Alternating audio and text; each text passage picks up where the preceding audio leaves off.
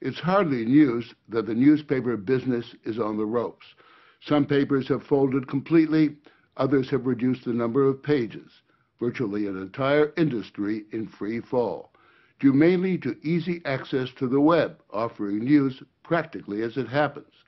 The most recent casualty is the New Orleans Times-Picayune, an institution that's seen the city through good times and the worst of times, a part of the very fabric of a unique American city. Last October, the Times-Picayune began publishing only 3 days a week, making New Orleans the largest American city without a daily paper. Advanced Publications, owned by the Newhouse family, decided on major surgery for the paper before the economics of publishing killed it outright. We visited New Orleans just prior to the amputation. The story will continue in a moment.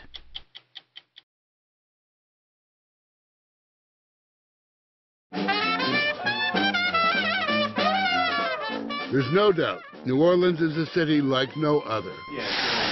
A wonderful ethnic cocktail, a place that dances to its own rhythm, and a town devoted to its traditions, like the Times-Picayune, the legendary newspaper that had published every single day in New Orleans for 175 years.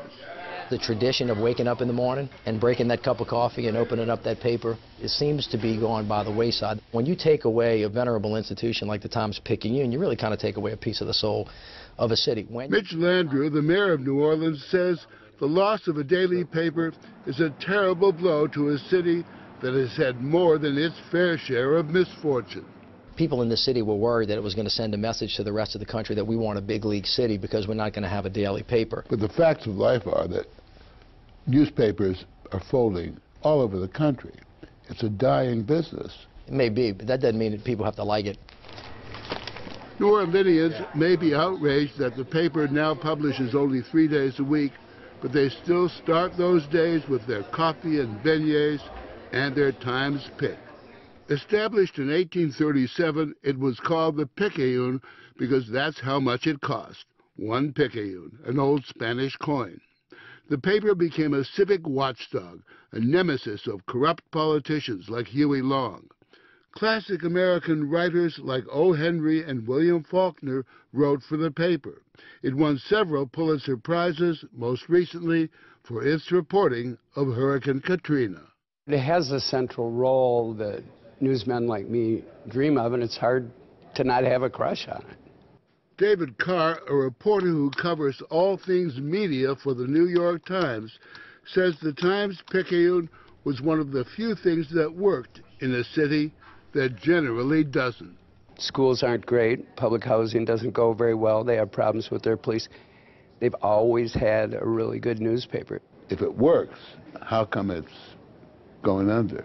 Delivering a newspaper, like making it thump on your doorstep, it's a really hard business. It's an expensive business. What the Newhouses did is said, you know what, this only really works 3 days a week. So let's cut to those 3 days. That's when it pays.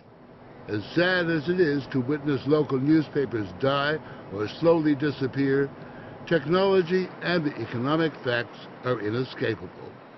The lumbering and expensive process of rolls of newsprint being fed into gigantic presses that spew out tons of newspapers which must be loaded onto trucks that drive into the night to ultimately deliver the paper to doorsteps, diners, and newsstands.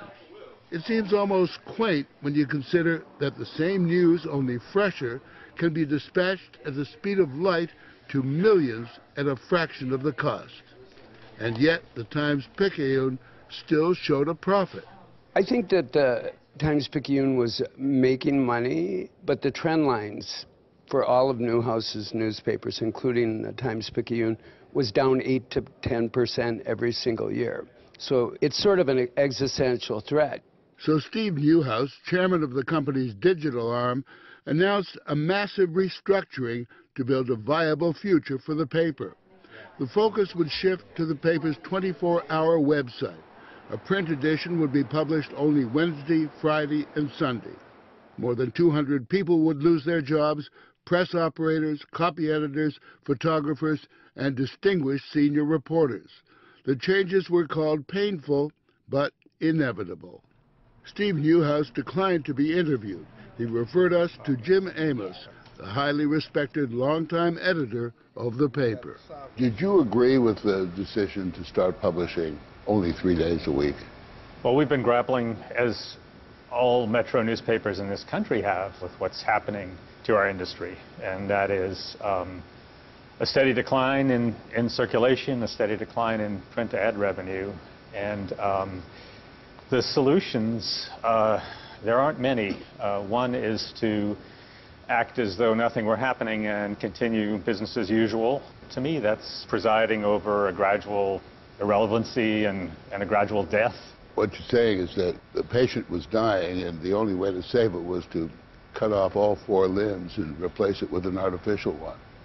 The patient, and by that I would say the national patient, has been in a lingering illness for a very long time. And some of the doctors are standing by and wringing their hands. And some are walking away and saying this is an incurable illness. And others are actually trying operations that have a good chance of succeeding. The company is hoping that by reducing the number of publishing days at many of its 35 regional newspapers, it will drive readers to their websites. They are determined to transform these newspapers into digital franchises. But if you think of, most newspapers are in the emergency room, right? They're all wounded one way or another. And you pick the Times-Picayune, really one of the stronger papers in America, and say, we'll do major surgery on that one. Seems odd. Did they anticipate the kind of outrage that the announcement produced? They knew they were going to get some blowback. I don't think they expected the gale force winds, the hurricane winds that came at them. I mean, people were frantic. Advertisers declared their objections. Rallies were held for fired employees, and Save the Picayune posters sprung up throughout the town. The city council passed a resolution urging the owners to continue printing daily, and an open letter was published where local worthies warned that the new houses were losing the trust of the community. If the new houses have given up on New Orleans, as they have, why not just sell it? Don't hold us hostage. Ann Milling, a local philanthropist, is one of several prominent New Orleanians who supported the protest. She was joined by Gregory Amont, Archbishop of New Orleans, and Lolis Elie, a writer and former Times-Picayune columnist. Why this outrage over a newspaper cutting back? Part of what happened, particularly after Katrina, was a sense of community. And the Times-Picayune was a big part of that. The paper published literally through hell and high water. Dozens of reporters kept the world informed about what was happening while even their own homes were flooded. In the aftermath, the paper became a beacon of civic solidarity. We've recovered a great deal, but we still have a long way to go. There are serious issues before us that we need that daily watchdog voice. Archbishop, this has more to do with mammon than with God. How come you got so deeply involved in it? I got deeply involved because I'm from New Orleans. I was born and raised here. I have a great love for the people in the city and our tradition. But besides that, I really am concerned about the elderly and the poor. This puts them in a very disadvantaged position. The reduced paper was portrayed as a bold step into the digital future. But New Orleans is one of the least wired cities in the country, with more than a third of the city without internet access.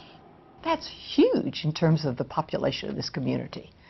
And you can say, oh, well, maybe these people don't read the newspaper, but I can promise you, you can see people, black, white, young, old, Hispanic, Vietnamese, buying newspapers at drugstores, grocery stores, sitting at coffee shops. People read the Times-Picayune. Well, I think what the suggestion is that the future looks very bleak for the paper, and like any business, they got to look ahead. But one of the puzzling things for me is that we know that there are others, specifically Mr. Tom Benson, who was willing to buy the paper. Tom Benson, a local billionaire, owner of the New Orleans Saints football team, offered to buy the paper to keep it printing daily. He was told the paper was not for sale. If someone is foolish enough to want to buy a newspaper and you're in the business of showing a profit, you'd think you would jump at the offer.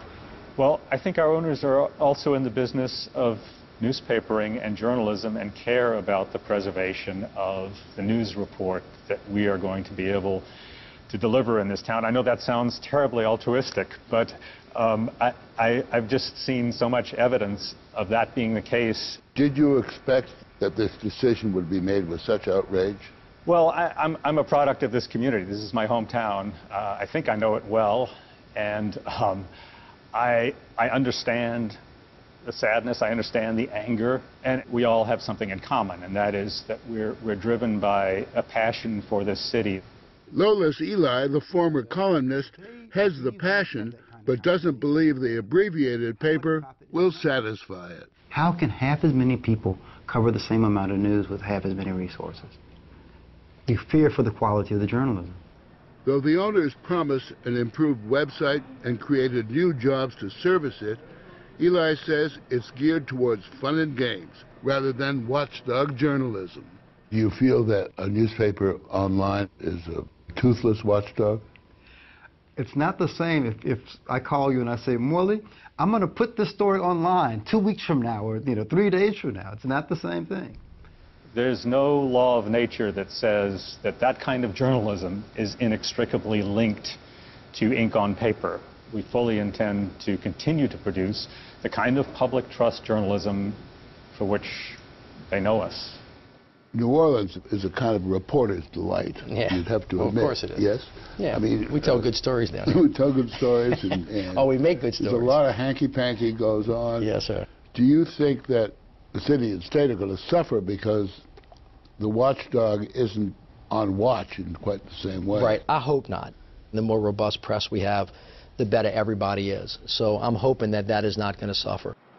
The great steel presses of the Times-Picayune are mostly silent now, reduced to working less than half the time. The question is, will it become less than half of what it once was? And there are rumblings that an even larger Newhouse newspaper, the Cleveland Plain Dealer, founded in 1842 and with a circulation close to 300,000, could soon be next.